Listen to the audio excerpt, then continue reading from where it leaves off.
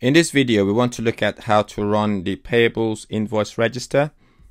To do that, you go to the Navigator menu and you select Scheduled Processes and click on Schedule a New Process. The name of the process that we want to run is called Payables Invoice Register.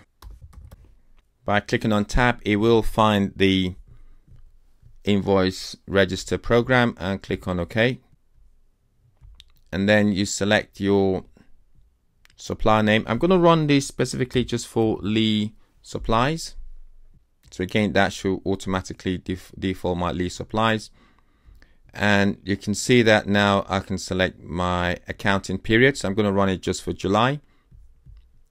And I have other options like process options and advanced. So for example, in my advanced, I can schedule this to run at a particular time, frequency and date and so on.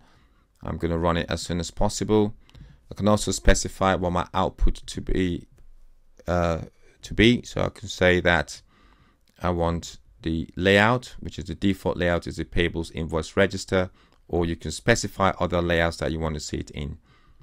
And also you can, well, to do that, you have to customize your BI Publisher layout to be able to see that. I have other methods of viewing, either via data, HTML, RTF file, PowerPoint, Excel, CSV, and so on. You can specify destination, whether you want to go to a specific printer, email, or fax. And you've also got the option to notify when it's done. So for example, you can specify who the recipient is and put a condition to say that if there's a warning or error or unsuccess, go to that recipient. Let's go back to my parameters. So I'm going to run this for July, just for Lee Supplies. And my schedule is going to be as soon as possible. Submit. And click on OK. I'm going to refresh and I can see that it's now in the wait mode.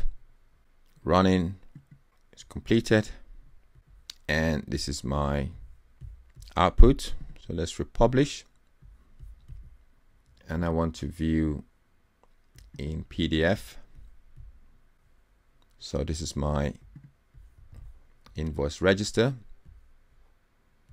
And I can see that my invoice for $400 is showing in my summary. So that's how to run the Payables Invoice Register. Thanks for watching and see you in the next video.